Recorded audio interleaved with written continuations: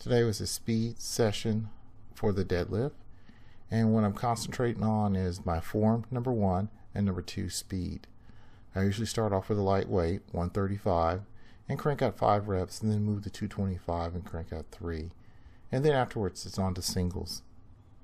I will move up. I usually do 315 for 2 sets of 1, 365 for 2 sets of 1, 405 for 2 sets of 1, and then I'll continue going up just depending on how I feel. And today's episode I'm only going to go to 455 and I'm going to do 1 set of 1. The strength was there, it's just the speed wasn't really there. So I figured 455 would be a good place to stop since the speed wasn't there anyway. So I get ready, pull the weight, pull as fast as I can.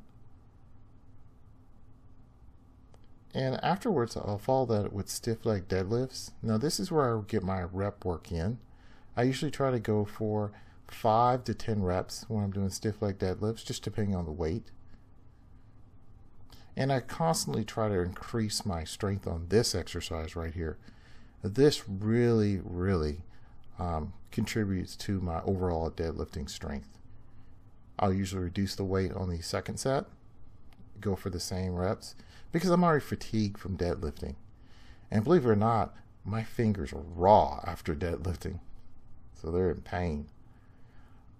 And then follow that with reverse hyper. Again, I'm hitting my lower back again.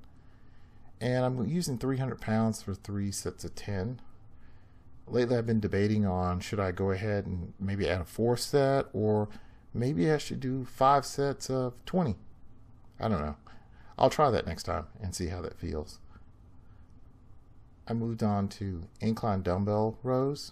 These are great because they remove the lower back from the exercise and I can concentrate on my upper back, which is used heavily, believe it or not, in deadlifting and in bench pressing.